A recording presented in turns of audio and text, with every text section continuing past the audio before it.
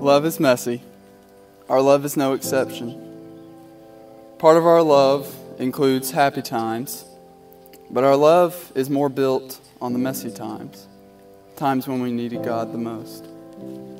But in these times, when our relationship has been its messiest and most inconvenient, I have still thought that you, Abigail, are worth fighting for.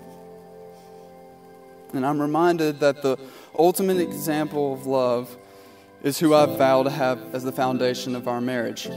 From the time he was born in a messy barn to the time he took on the weight of our messy sins, Jesus showed that his kind of love is the one kind of love that can make marriages work. And I vow, with the best of my human ability, to show this love to you each and every day. Because this love is patient, so I vow to be patient with you. And this love is kind, so I vow to be kind to you. And this love does not envy, and it does not boast, and it is not proud, so I vow to be selfless with you. And this love keeps no records of wrong, so I vow to be forgiving. And this love tells the truth, so I vow to be honest. And this love protects and hopes, so I vow to be your protector and your comforter. And finally, this love always perseveres. So Abigail, in front of God and all our friends and family, I vow to fight for our marriage till death do us part. Jacob, today I stand before you as an eager bride, vowing to give my life to you. After nearly 4 years, the Lord has led us to this very moment and prepared us for this lifelong commitment. I know you are God's perfect provision for me.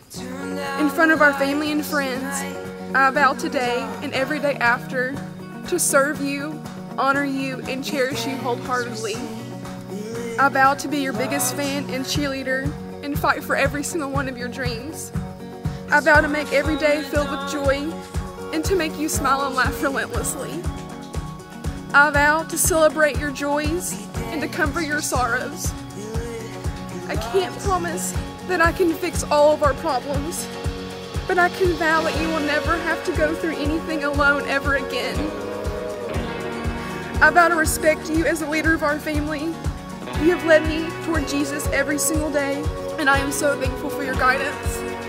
I vow to put you before me, and we before I. I vow to be patient, kind, and deliberate with my love.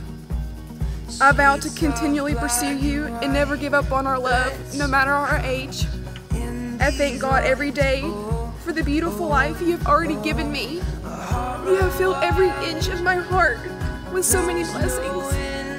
You have changed my life in so many ways. I am a new person because of you, and I am a better person because of you. Jacob, I have loved you with everything in my soul, even from the beginning. I love you more on this day, and I will love you even more tomorrow. It is a blessing to have even met you, and I am honored to be your wife. I present to you now for the very first time, Mr. and Mrs. Jacob Hamilton Dyer. We dance, we sing, we live, we love tonight.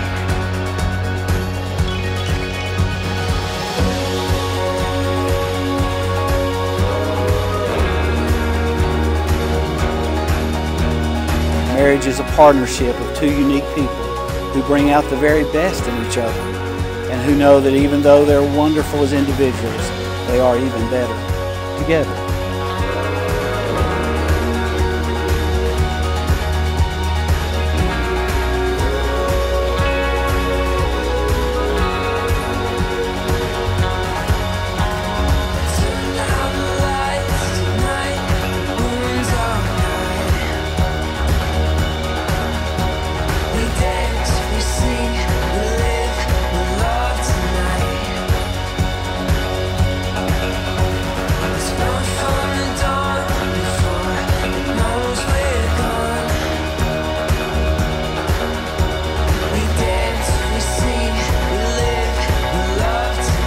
At the start, committing to each other that we are better together